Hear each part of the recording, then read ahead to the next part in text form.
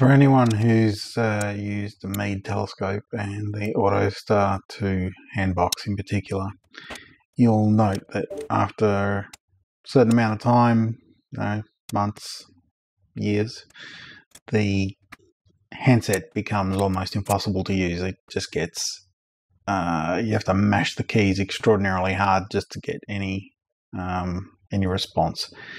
So what that is there's the loss of conductivity on those little black dots on the rubber. Can also be just a bit of oxidization, that sort of stuff on the connectors. So what we do is get some alcohol, clear up all of the connectors, give all of the black conductive dots a clean. While we're at it, we might as well just clean the front of the handset just from, dust and dew and all that sort of stuff that just makes everything a little bit grotty. And go from there.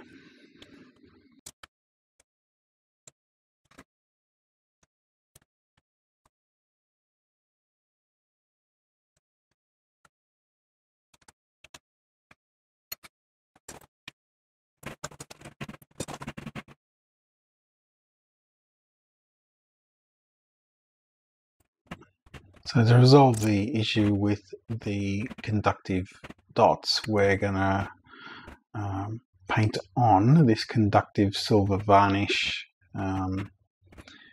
onto the existing conductive dots.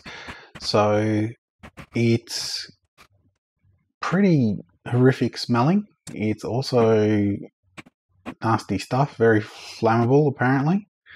What we're going to do is just apply it to all of the little black dots and let it dry.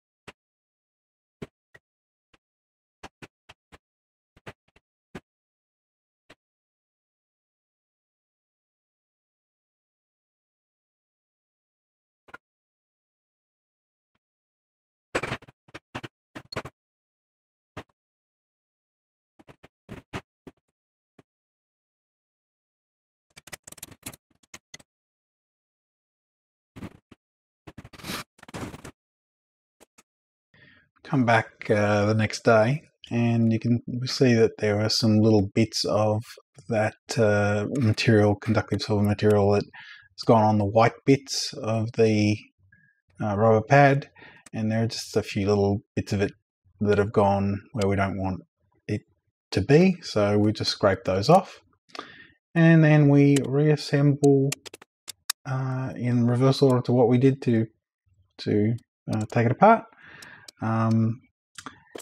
And that's the deal. It's a vast improvement. You don't have to mash the keys anymore. In fact, you barely need to touch them, and it works great.